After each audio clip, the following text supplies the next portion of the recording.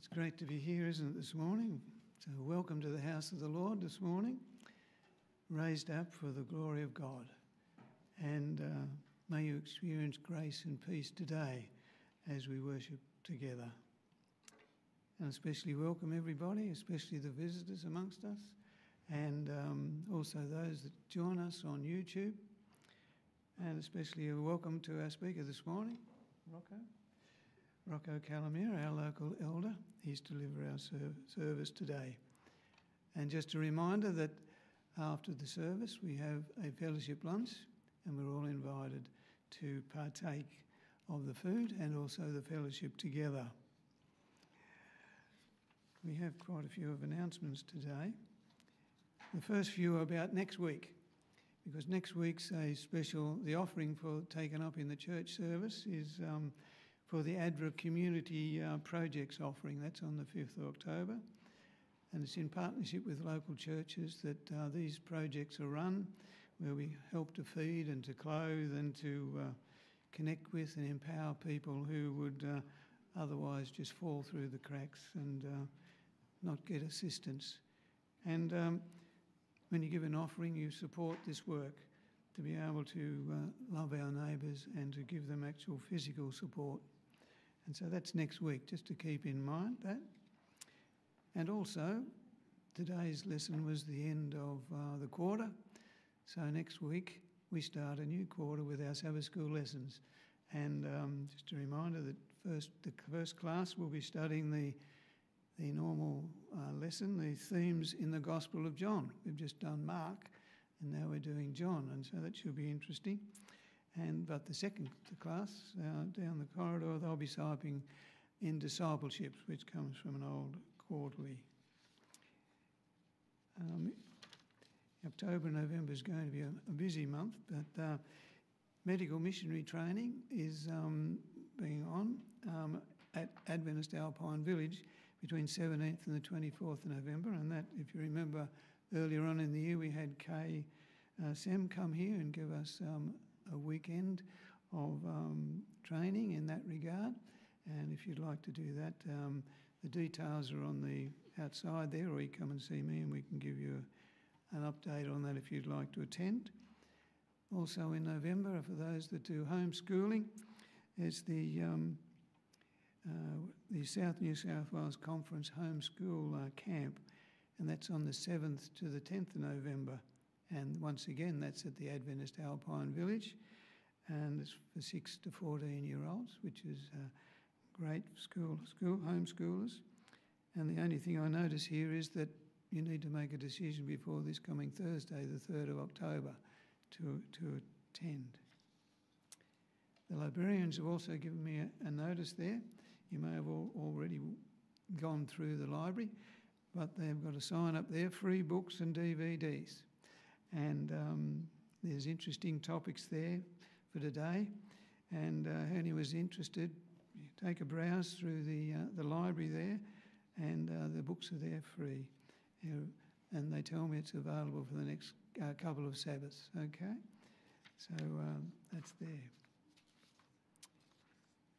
Now, the next thing is that for October and November, we have the church's planned outreach activities.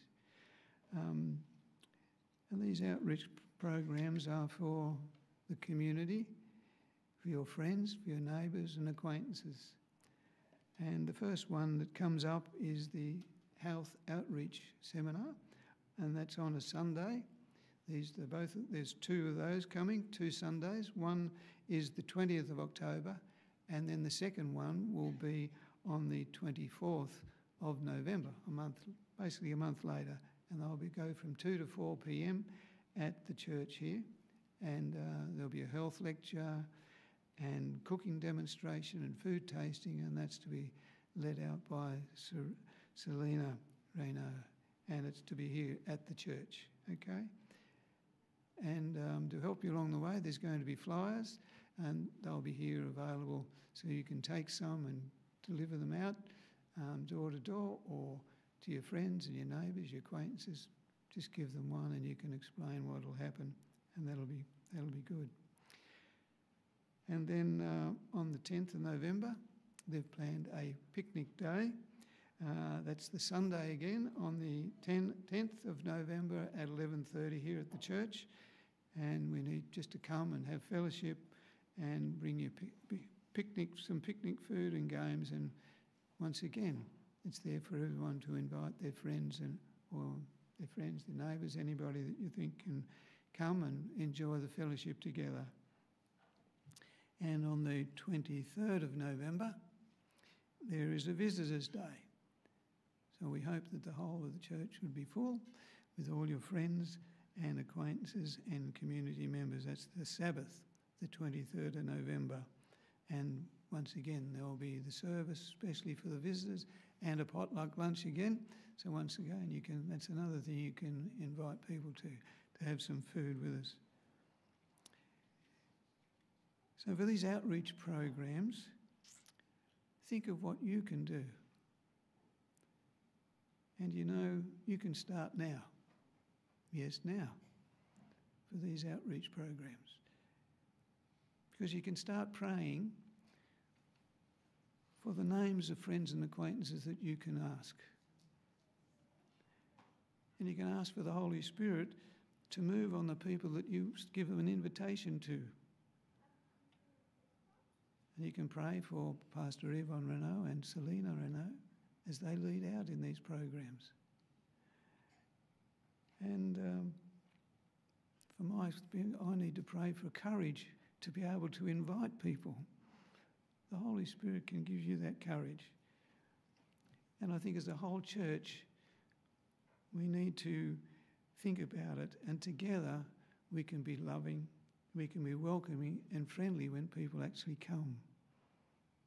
And it's not just one or two, it's all of us need to be able to embrace people who are coming and inquiring.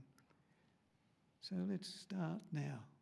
Let's start praying for these outreach programs. That's all the announcements I have for you today, I think. Sorry to take so long, but I think they're important to know. We can read them in the bulletin, but I think we need to say, okay, what can I do? And a little bit longer, I'm sure there'll be some other things come out that'll tell us not only can we just pray, but there'll be physical things that we can help in preparing for these programs. Let's sing our invocation hymn as we start our worship service, 668, O Thou Who Hearest. Thank you.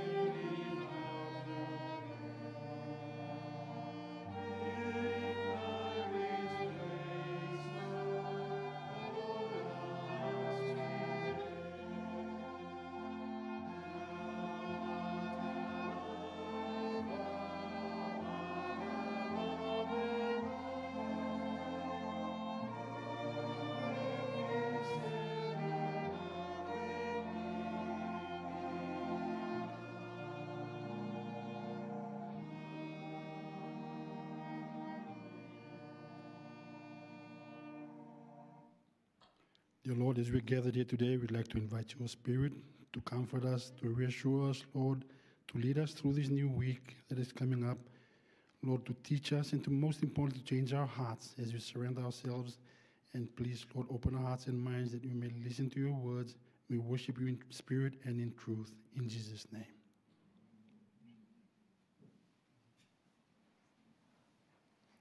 We have the privilege now of singing our first hymn, Open Our Eyes, Lord, that I may see. Hymn 326. Thank you.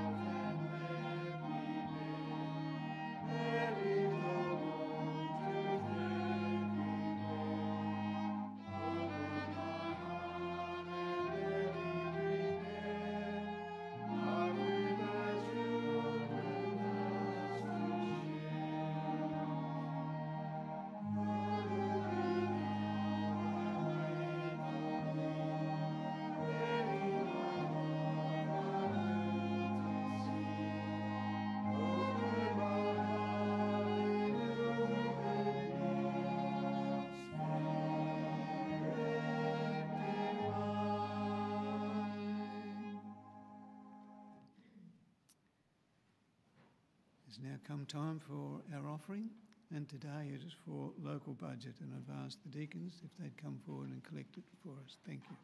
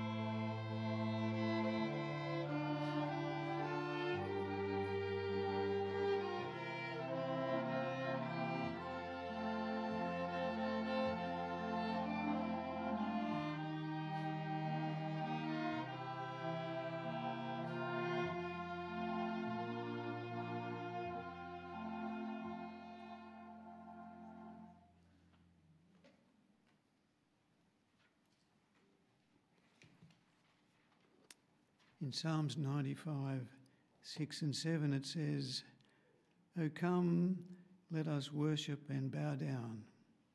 Let us kneel before the Lord our Maker, for he is our God." I'll invite you, if you're able, to kneel in prayer this morning.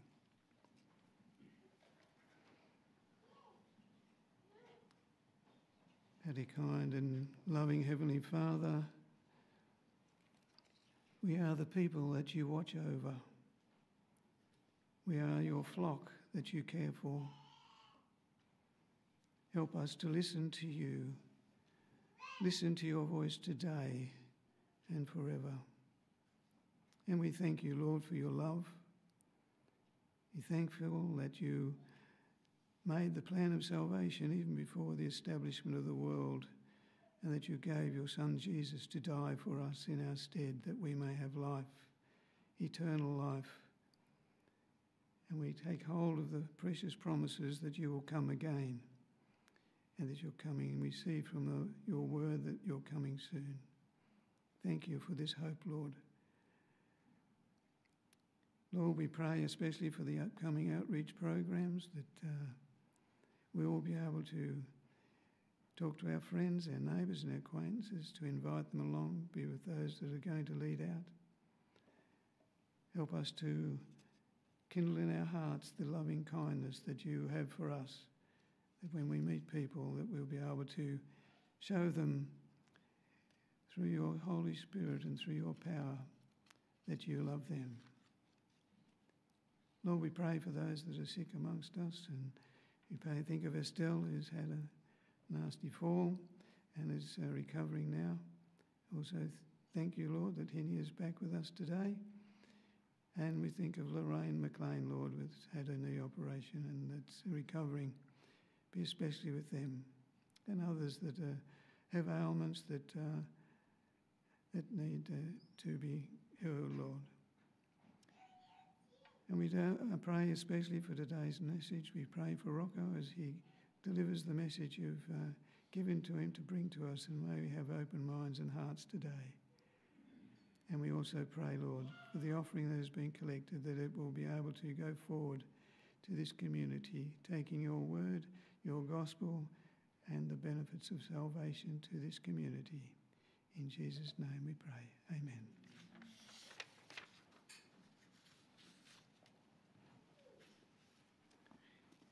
Now I believe there's going to be some special music. Is that correct? Thank you.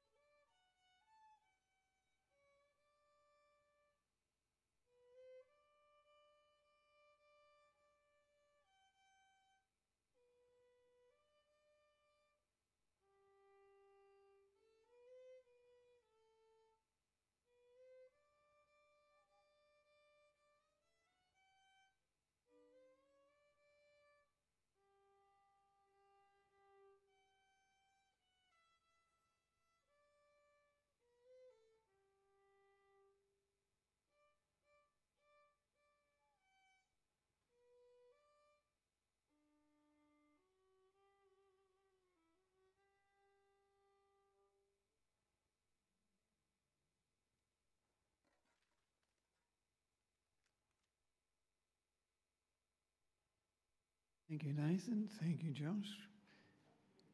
Thank you for using your talents to uplift us this morning. And we look forward to hearing some more.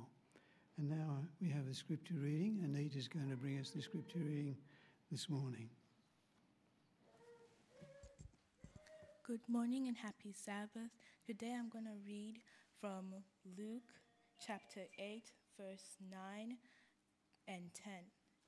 Then his disciples asked him, saying, What does this parable mean? What does this parable mean?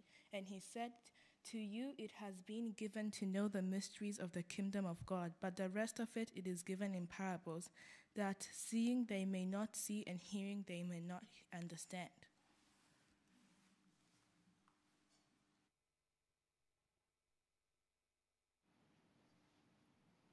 Thank you, Anita. Very nice. Now we have time to sing our next hymn, 322, Nothing Between.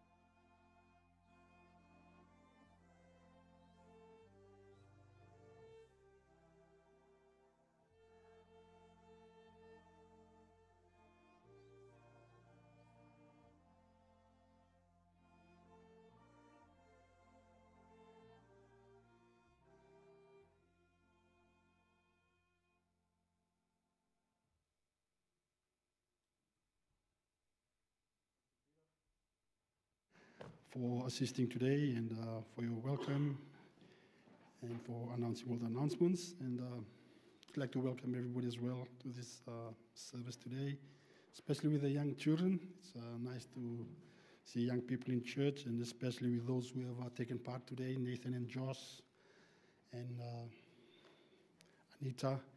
Thank you for the talents that you have fine-tuning in preparing your hearts and minds in serving the Lord. We thank you for that. Also, thank you for all the people who made service possible today. With those of you who did Sabbath school and teaching, the young ones and the old ones, Thank you for that, and also for the musicians who are with us today, who's without we cannot worship, that is acceptable. We thank you for that as well, and the AV team, and not forgetting the cleaners who clean the church and those who clean outside as well. Thank you for your services. Now today, as you will see on the screen, I'll be talking about parables, how Jesus taught parables, and what his reasons were in parables. And by the way, Adam, I'd like to thank you as well for your messages you've been sending us, and saying Happy Sabbath. It's really encouraging just to look forward to the Sabbath. As we know, when Jesus is coming back, it's just a few Sabbaths away. You look at it in terms of Sabbaths. And thank you, Adam, for encouraging message that you keep on sending us from last week. It's really encouraging.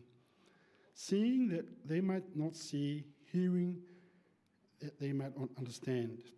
It's taken from the book of Luke 8, chapter 8, verses 9 to 10, when his disciples asked him what the parables meant. And he said unto them, as Anita read, unto you it is given to know the mysteries of the kingdom of God, but to others in parables, that seeing they might not see, and hearing they might not understand. Now, what is parables for? Jesus used parables to teach the lessons of life closer to the heart of hearers as they live their daily lives daily. In those days, it was more of an agricultural setting in the background, so that they could have a better understanding in what Jesus was trying to reach their hearts with the intention of changing the prejudice that existed in those days, the bias they had, shining his light of his life into their darkened hearts to be able to discern the true meaning of his words. And I suppose that is one of the reasons why we come to church. We just don't come just to listen to the sermons and then go back home, but we try and understand and read for ourselves what the Bible is telling us, especially in the days that we are living in. So Jesus used creatures, animals and people. He used creation and the backdrop, trees and the waters.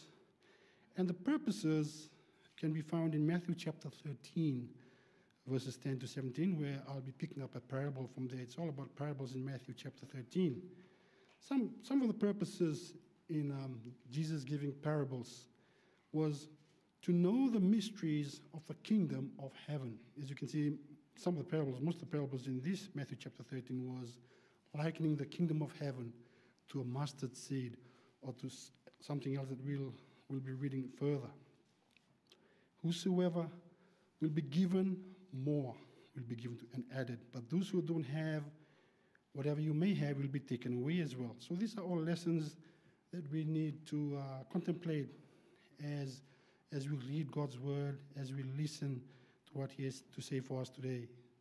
So in other words, these parables are trying to teach us that only those who are sincere seekers, seeking after the word sincerely to understand and obey, will see, hear, and comprehend. And he continues to say in verse 13 that seeing not and hearing they hear not, neither do they understand, in the book of Luke chapter 8. And verse 14 onwards says, in them is fulfilled the prophecy of Isaiah, which said, by hearing you shall hear and shall not understand, seeing you shall see, but you shall not perceive. For this people's heart is waxed gross. Their ears are dull of hearing. Eyes have closed, lest they say that they should see with their eyes and hear with their ears and should understand with their heart and be converted, and I should heal them. But blessed are your eyes, for they see, and your ears, for they hear. For verily I say unto you that many prophets and righteous men have desired to see those things which you see and have not seen them, and to hear those things which you hear and have not heard them. So this was messages for those who were ignorant, who could even care less or even skeptical and defiant, those who are not serious seekers or just the surface seekers, whose hearts have waxed gross. Ears are tired of hearing the message week in, week out, day in, day out. They've shut their eyes. Blessed are your eyes and ears when they're able to see and hear, as many prophets and righteous people have desired to see those things which we've had the privilege of now. Those of us who, many of us who we know the truth, but it's only had knowledge, not in our heart, not in our spirit, not in our actions. Not allowing the word to change our hearts for our healing and salvation. And as you know, salvation is an individual matter and not saved by our families or our churches that we go to. And so we look at the parable of the sower. Jesus sat, he had to go out to the water, to the lake, and so that everybody could hear him, as you can see there, to be able to speak these parables that he had. So the parables will be taken from the books of Matthew chapter 13. And there are also parallels in the book of Mark chapter 4 and the book of Luke chapter 8. So 3 books, and we'll be just studying the similarities and the slight subtle differences between these parables that we can learn something from them. Matthew 13, as I continue to read this parable of the sower. The same day when Jesus, out of the house and sat by the seaside, great multitudes were gathered together unto him, so that he went to a ship, as you saw earlier, and sat, and the whole multitude stood on the shore. And he spoke many things unto them in parables, saying, Behold, a sower went forth to sow. And as you know, some fell by the wayside. Birds came and devoured them. Some fell on stony places, didn't have much earth, and straight away they sprung up, but because they had no deepness of earth, when the sun came up, they were scorched, because they had no roots, and they withered away. Some fell among thorns, and the thorns sprung up and choked them. Others fell into good ground and brought forth fruit, some 100-fold, some 60, some 30. Who hath ears to hear, let him hear, is Jesus' admonishment to us in these parables.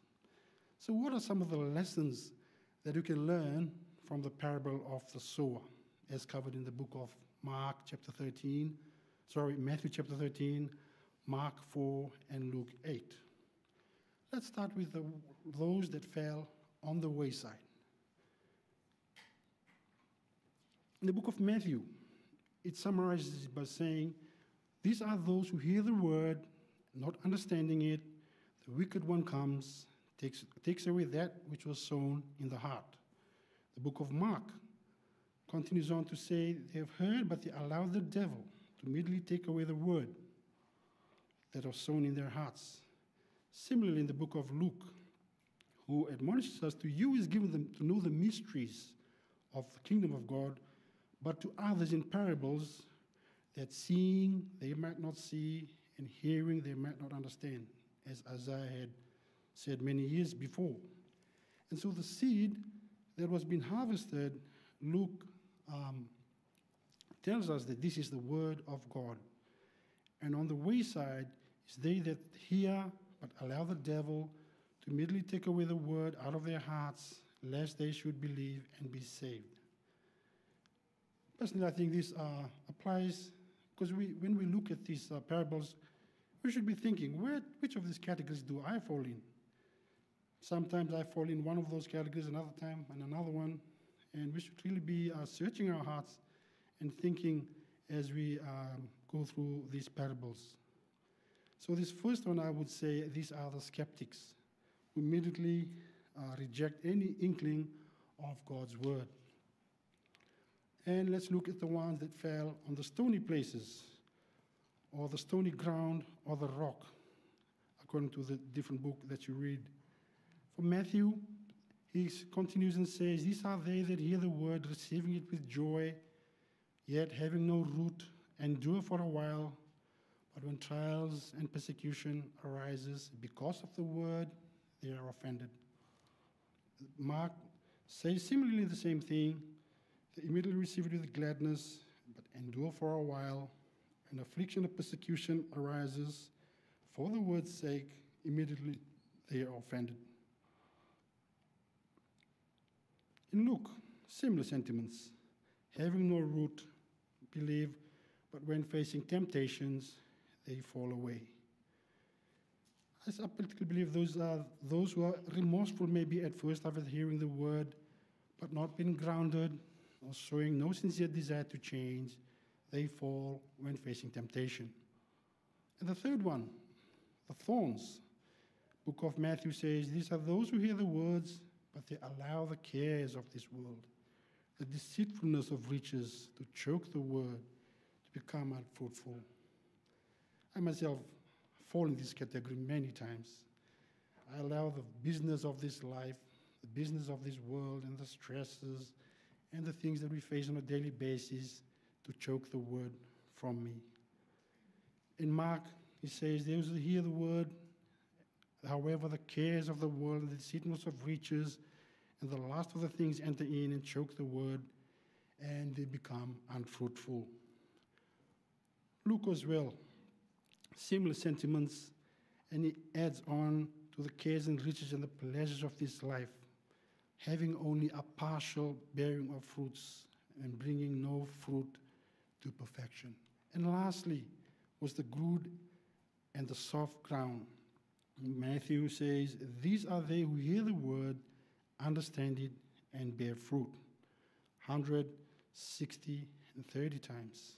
Mark, similarly, 30, 60, 100 times. In Luke, he adds further, with an honest and a good heart. These are people who have heard the word, they have kept it in their hearts, and they bear fruits with patience. I think that is a really key word that Luke added at the back.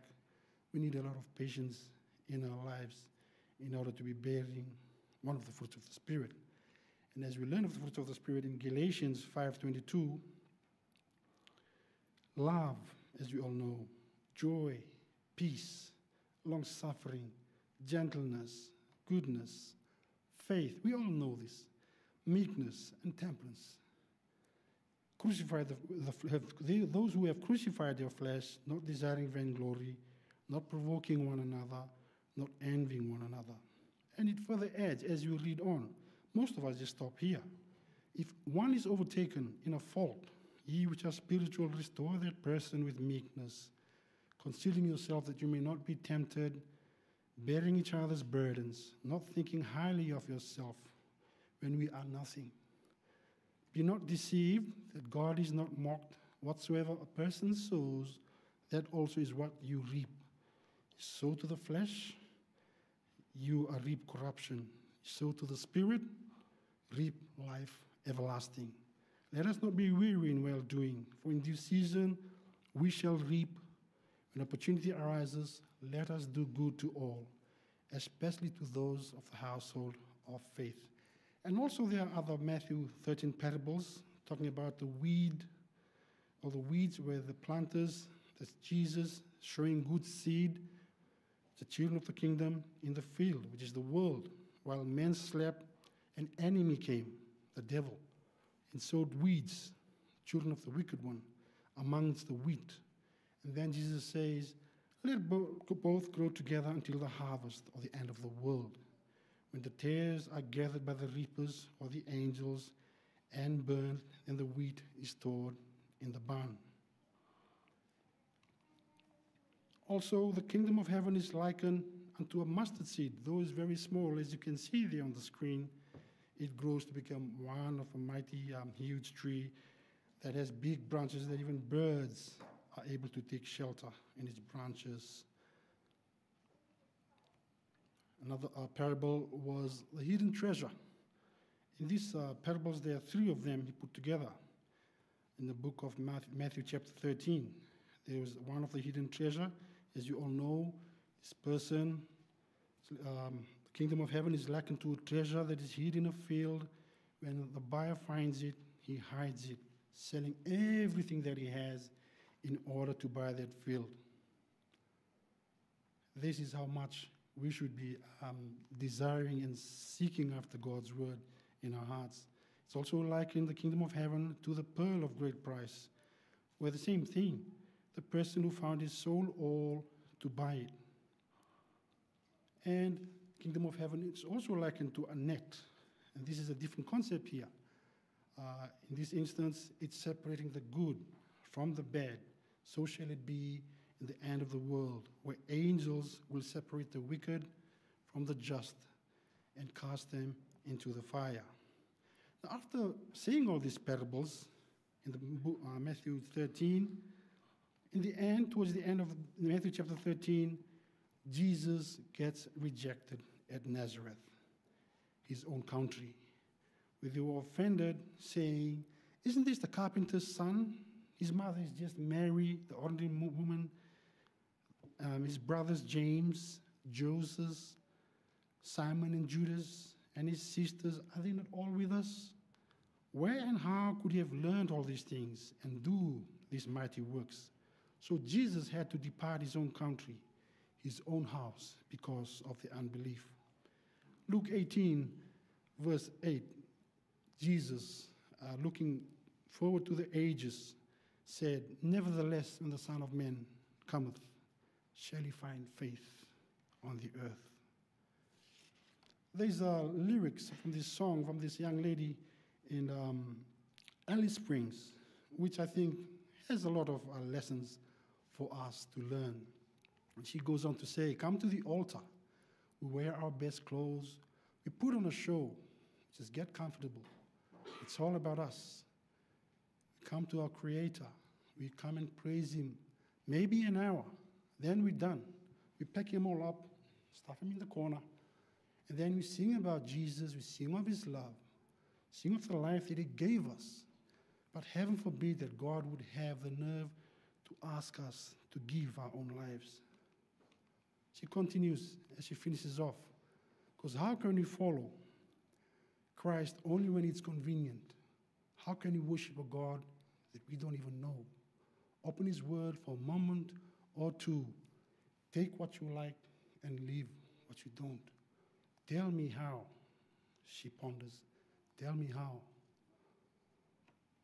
How can we die for something unless we live for it each day along the way?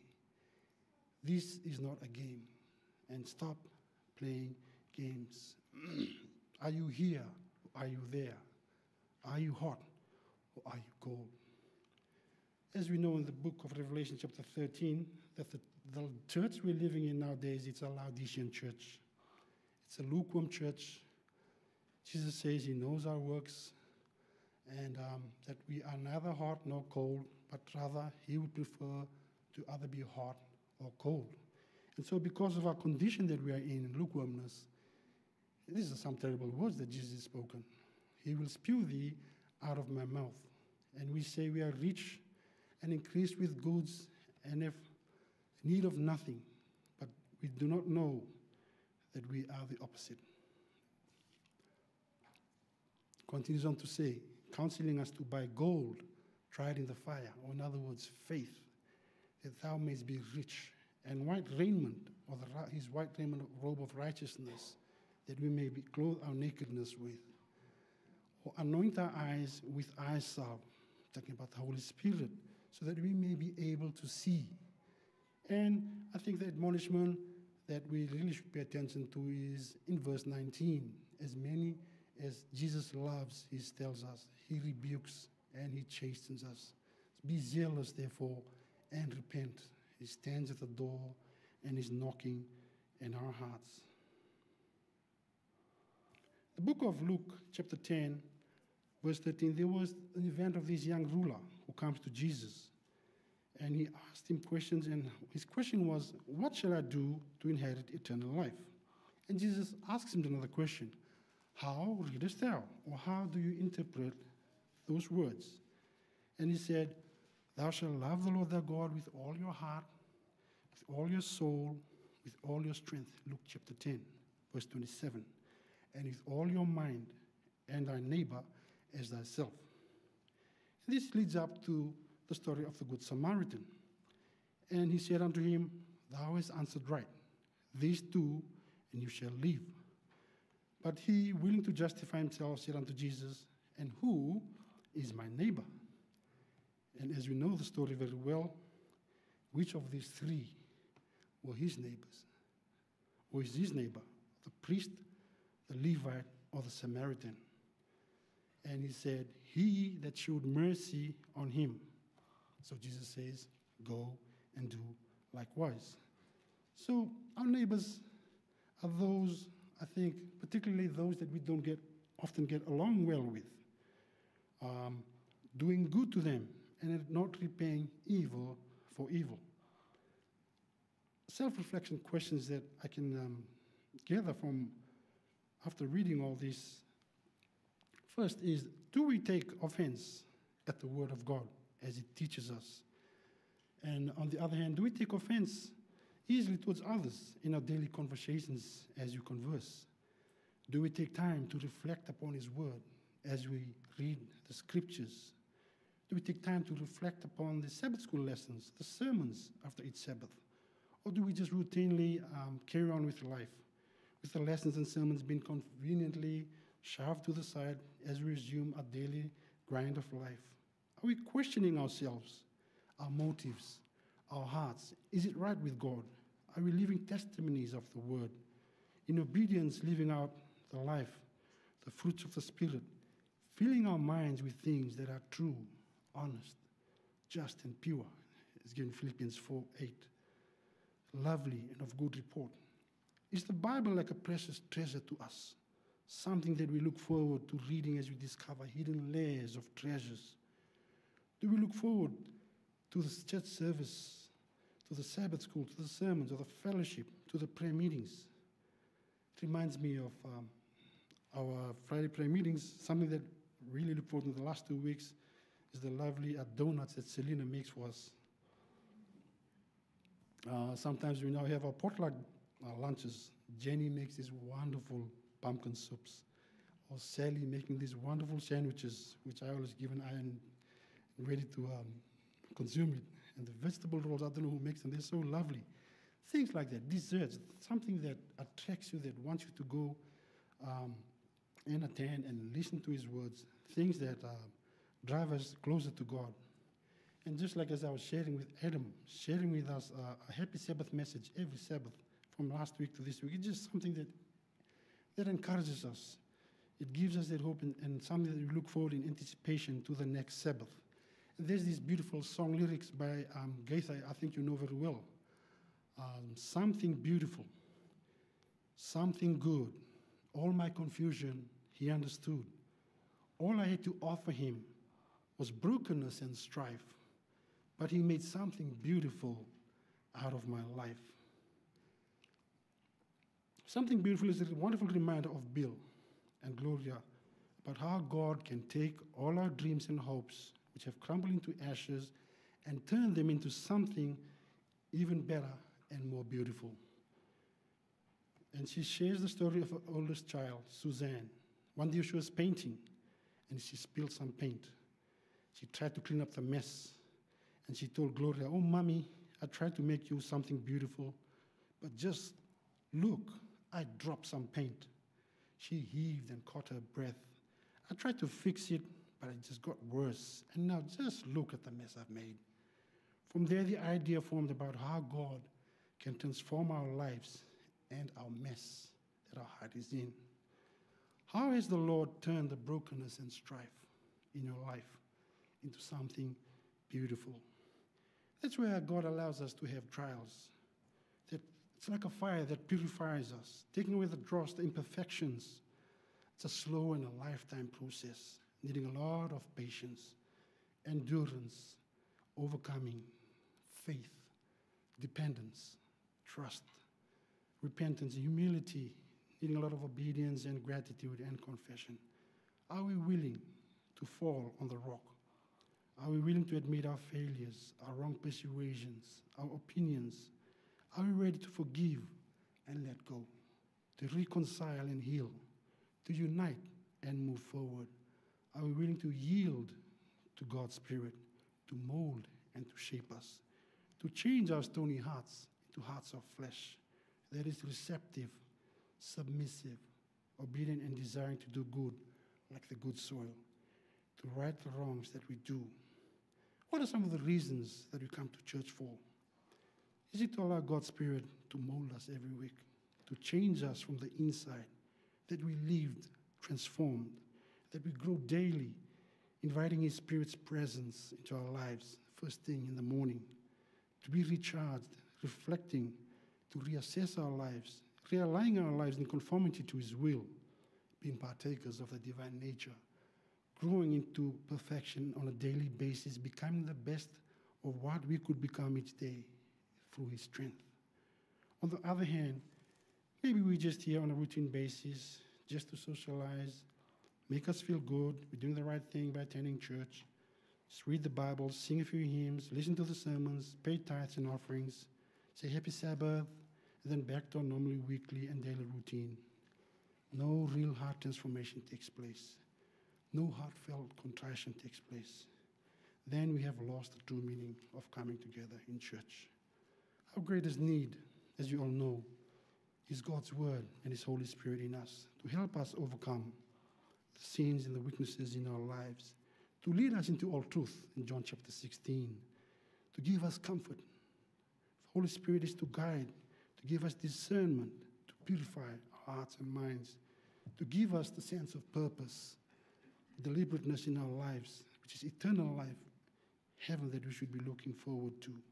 Quickly going over Romans 12:2, which I know you all know very well, the book of Romans chapter 12. Be not conformed to the world, but be transformed by the renewing of your mind, that you may prove what is that good and acceptable and perfect will of God. Not to think of himself more highly, having then gifts differing according to the Spirit, to the grace that is given us. We have different gifts that we can all put together for God in our church. Gifts of teaching, of prophesying, of faith, or one that encourages with diligence, showing mercy and cheerfulness. Marks of the true Christian, as Paul carries on with Romans chapter 12, verse 9 onwards. Let love be without dissimulation, making no differences between others. Abhor that which is evil, cleave to that which is good. Be kindly affectionate one to another with brotherly love. Rejoicing in hope, patient in tribulation, continuing instant in prayers, distributing to the necessity of saints, given to hospitality. Bless them which persecute you, bless and curse not. Referring back to Jesus' Sermon on the Mount. Be of the same mind one toward another, mind not high things, but condescend to men of low estate. Be not wise in your own conceits. Recompense no man evil for evil. Provide things honest in the sight of all men. Live peaceably if it be possible, as life in you with all men. Be not overcome of evil, but overcome evil with good. Just lately we had a 1 week of prayer. I'd just like to share some of the introduction that our president of our conference, Ted Wilson, used in his introduction to the theme, I will go and share God's word. We are a privileged generation. We have access to technology. We easily can search through scriptures quickly. In Christ's time, they didn't even have the New Testament. They only had the Old Testament. We have the spirit of prophecy, interpretation of prophecies. We have the prophecy seminars. We can reformat our presentations in many other formats that we can to be able to make the content of the message clearer to us. But the danger is in these new technologies that we have, we get too comfortable. Age of convenience, it's all press button, and there's a danger to that we don't really try to wake up early, to pray in the morning, to pray in the evening. And here is where we need a guide or a benchmark. And God's word, as Ted explains in his introduction to the 1 week of prayer, will act as a benchmark for us, as a foundation, given in the parable of the wise man and the foolish man, the wise man who built his house upon the rock. to be able to differentiate between truth and error, to be able to know between misinformation, which is ignorance, and disinformation, which is deliberate, to deceive, to mislead, to give you propaganda and control. These are the tools that we need nowadays as we navigate our way through this technological age that we live in. There are modern analogy of parables nowadays, as Jesus used in those days. Nowadays, we can compare his word to, like we mentioned before, like GPS. With the modern car technology that we have and modern conveniences, we have driver assist modes, we have lane assist, we have collision detection alert, we have 360-degree cameras. All these analogies we can relate to the Word and to the Holy Spirit to guide. It's there to guide and to lead us and to show us the way, to show us the destination we're going to monitor our present situation and to assess how we're doing and where are we going. And as we begin to close this presentation, how do we begin to develop an attachment to reading scriptures? How do we invoke this interest, especially with the young people or with the modern day that we live in, to be able to have an interest in reading God's word, to be able to sit down and ask for his Holy Spirit's presence in your life? And we have apps nowadays, as we know. We have a Faith FM. In fact, we have our own Faith FM here in church to create our own content. And as you finish reading those texts from the 1 week of prayer, which I believe you've all read, the last quote there is from the fundamental faith scripture. Old and new scriptures are the written word of God given by divine inspiration. The inspired authors spoke and wrote as they were moved by his spirit. And in this word, God has committed to humanity the knowledge necessary for salvation. And the Holy Scriptures are the supreme, authoritative, and infallible revelation of his will. So as we finish off, I'd like us to explore a few avenues that can help us to be able to invoke an interest and to make use of the readily available resources like the Faith FM that we have. And so as you open up the Faith FM website, that is what you get. And on the right there is a testimony by one of the people, I think he's a farmer, and he's been inspired by the Faith FM. And he said, I stumbled across Faith FM while driving my tractor. God used Faith FM to change my life. Now I help by establishing new Faith FM repeater stations so others can be blessed as I have been. That's the app if you open it up. And there are many useful features inside Faith FM. You can go through the podcasts, you can go through the Bible studies, you can go through the things for kids, devotionals, for health, interviews, live programs, music, sermons, special events. I think these are things that we need to be filling our minds with in the days that we're living in and drawing us close to his word. Even talks about financial things and programs that are local to the Australian environment, scripture songs that can help us to remember God's words. Lately we had Candice, and I've forgotten the other lady who came to share with us about this concept called phototheology, a study of the Bible using images. And also we have our own spiritual prophecy writings. As you open up the app, that is how it looks. There are many books that you can share. You can come and see any one of us for you who are older. If you need help in these apps, we can help you with them. They are illustrated in colorful books. As you can see, some of those books there are very familiar headings that we can use to be able to have a fair understanding of God's words, counsel for the churches, health, diet and food, early writings. Confrontational is one interesting one, as this was what Candy shared with us to do with spiritual warfare that we face each and every day. It's just a recent compilation. The Great Controversy, Testimonies and Treasures, and simplified versions of the books of the Greek controversy and desire of ages. They have been condensed and made simpler. You can get all this through the E.G. White Estate apps, to making an understanding of God's word that may be clearer to you, to be able to navigate through this life. There's a lot out there that you can have, and if you want to know how to access, you can see me or see anybody else in church who are familiar with these apps. So I'd like to close off by a Bible verse today to show us that the kind of heart that God is after. Psalms 34:18. God is after those that are of a broken heart and those of a contrite spirit. It reminds me of the prayer between the Pharisee and the tax collector. If you remember how these two went up to the temple to pray. One was a Pharisee, the other a publican. It's found in Luke chapter 18.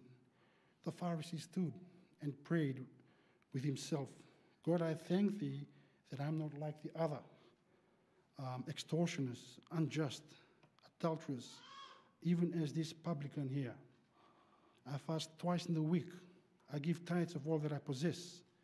And the publican, standing afar off, would not as much lift up his eyes into heaven, but he smote upon his breast, saying, God, be merciful to me, a sinner. I tell you, Jesus says, this man went down to his house justified rather than the other. For everyone that exalts himself shall be abased, and he that humbles himself shall be exalted.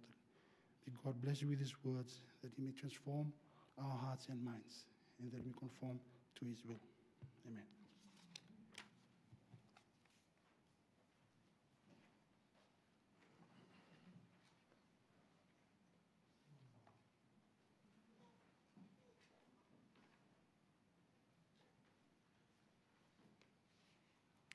We have the privilege now of singing our final hymn, 625, Higher Ground, which uplifts our minds to the Lord and his word, to put it part of our life as we've been asked to do today.